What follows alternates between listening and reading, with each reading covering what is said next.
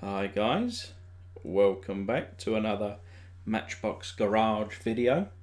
I'm Rob, and today I'm going to attempt to take this 1962 C1 Corvette from shabby to shiny. Now this is one of my favourite cars, absolute beauty, and in this style I just think it looks absolutely ridiculous. Now this is a 1982 casting, the year before I was born. So this is the kind of thing that I would have had as a young lad growing up. But it's got a chrome interior, glass is good front and back, metal base with lots of detail, but it reads Matchbox 1982, then 1962 Corvette, Matchbox toys, made in Macau. It's got some random placed flames on the side there,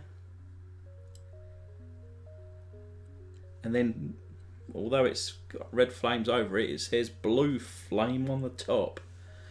So okay, let's start by drilling down the centre of the post, taking off the flange, and then tapping the hole. I do this in my very handy vise. So this is one I did earlier. So the screw's already in position. So let's take it apart and see what we're working with.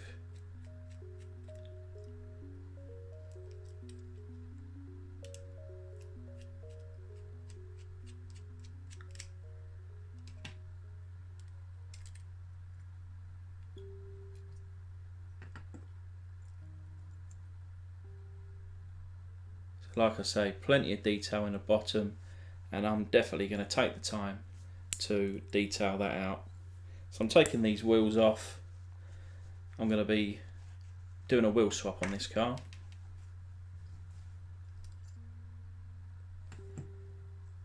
So here's the interior, all in chrome, which looks a bit silly. So this will be getting painted, and I understand it being chrome because of course it's got the both rear and front bumpers, which of course should be in chrome.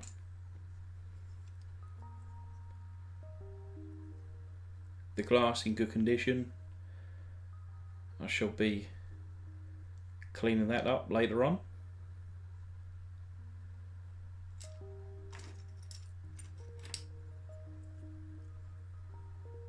And then the actual car itself, you can see there where I've done the posts and that, but let's get the paint off for this. So in a tall jar with some boiling water, and I'm going to chuck in a couple of teaspoons of caustic soda.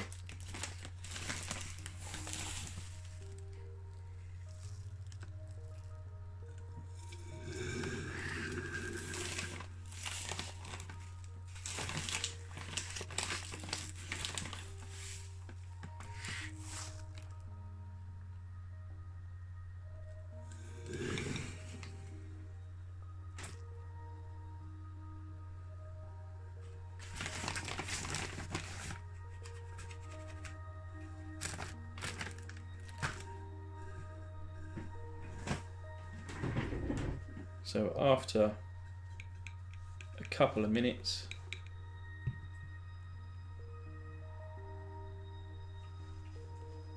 I usually just kind of take it downstairs and rinse it off. But I noticed in this one that actually it wasn't so good. As you can see here, when I did rinse out the car in the sink, the bottom of the glass just popped off. I think when it touched the cold water, it pretty much just went bang. So thankfully I wear gloves, eye protection, and so should you. Now I actually added off camera an extra couple of teaspoons of caustic soda, and it still didn't budge on this car. This paint is on there good. So I'm just going to do a different method with the paint stripper here, and after a very short period of time the paint did come off of both the base and the cast in here.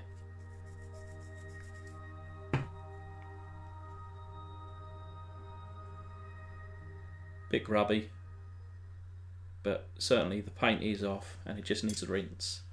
So I'm going to rinse that off and put the wife's toothbrush back.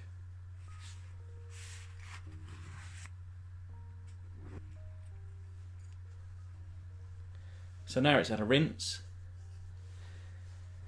I can tell what I'm working with, and I'm just going to go over everything in the wire tool just to polish it up nice. So now it's like the day that it was made. If I was going to be doing some kind of like Spectre Flame or clear paint, I must admit I wouldn't have been too happy. There were some dark areas in the casting, but considering I'm going with the primer now, it really doesn't matter. So I use the Tamiya Fine Primer. This is the white one. Make sure that you fully shake it up. Try and warm it up if possible. I just rub it in my hands just to kind of take a little bit of the cold temperature out of it. And chuck it on the car. I haven't yet managed to overdo this paint.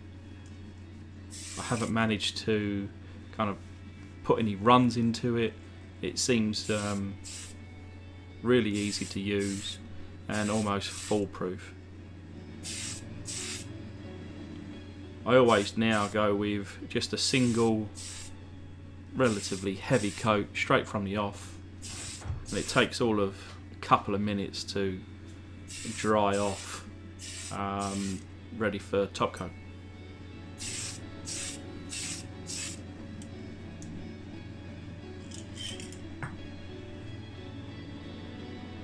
So that's literally it. Nice and easy.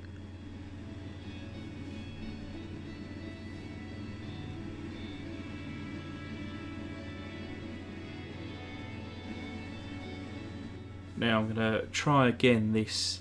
Now I was told it was pronounced Vallejo,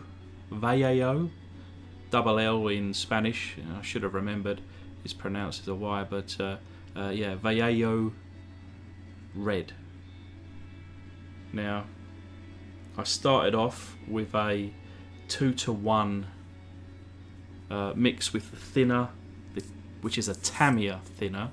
Now I'm told you should never really kind of cross paints or cross brands, and this certainly is one of those times. Didn't like it whatsoever, and eventually what I'd done was I pulled the mix out and I went just straight from the bottle, the Vallejo paint, and actually it went on pretty good. So yeah, it doesn't need thinning, and I've just put it straight into my gun, straight from the bottle eventually.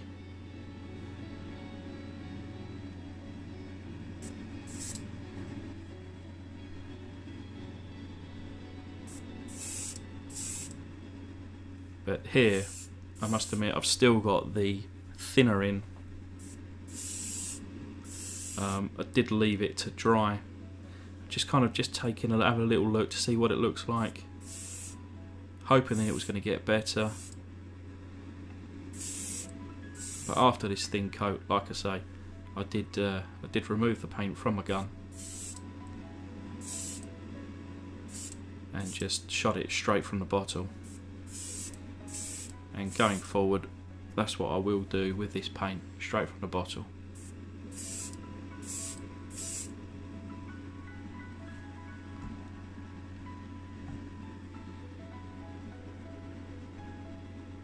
So you can see there's some kind of white spots there, which I think it's where the thinner is separating from the paint. You don't see that on the final car. So here's the base, and I've done a wheel swap. I'm not going to tell you from which car. I want you to guess. I don't think anybody will guess where these wheels come from. You'll get 100 points if you can guess. But obviously you can see I've done a little bit of detail on the bottom there too. As with the interior, painted it white, done some red centres, kind of took a little bit of the paint off as well to almost age it. Some chrome on the front and the rear, just with using my chrome pen, and also kind of put some black inserts into that front bumper also. And I painted the bottom of the bumper there just so that it was colour coded once I put the top of the car on. Now, one of the viewers made a comment recently and just said, why don't you decanter some of your pledge into a jar with a lid, and that way you won't spill a drop. Something simple like that, which I just don't even think of. You guys are invaluable with these little hints and tips, so thank you very much to that person. Sorry, I get so many comments every day now that I can't remember who did it, but if it was you, let me know and I can give you a special thanks. But going back to the car here, now I used my Tamiya mask intake, and I thought it would be a good idea to brush on the white part. It wasn't. The white part on this car, unfortunately, looks bloody awful.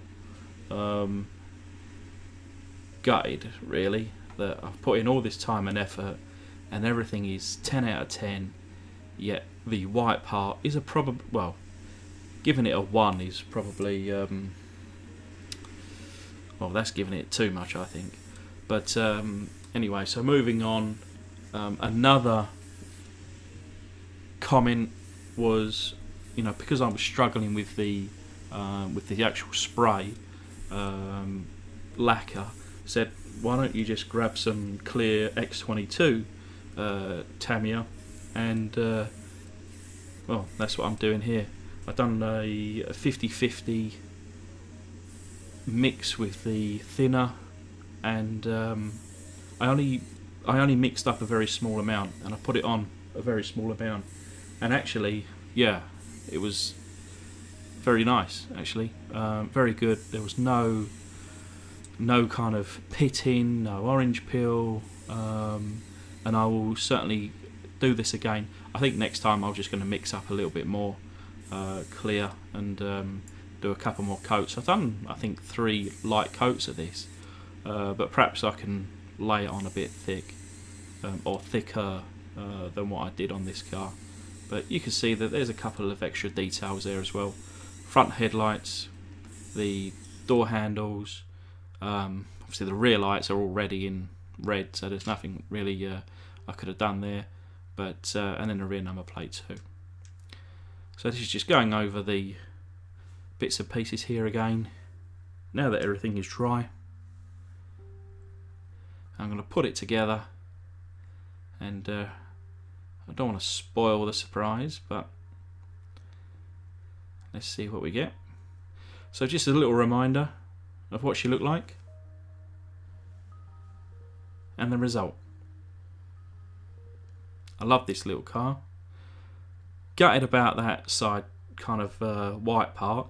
Happy with the shape. I thought that come out great. All the little details, the wheel swap. See, look, you want it to reverse off there. But few little touch-ups. There's probably more touch-ups on this car than a high school dance, but hey, you know, it's all about the learning. But anyway, guys, thanks again. Hopefully I'll see you in the next one.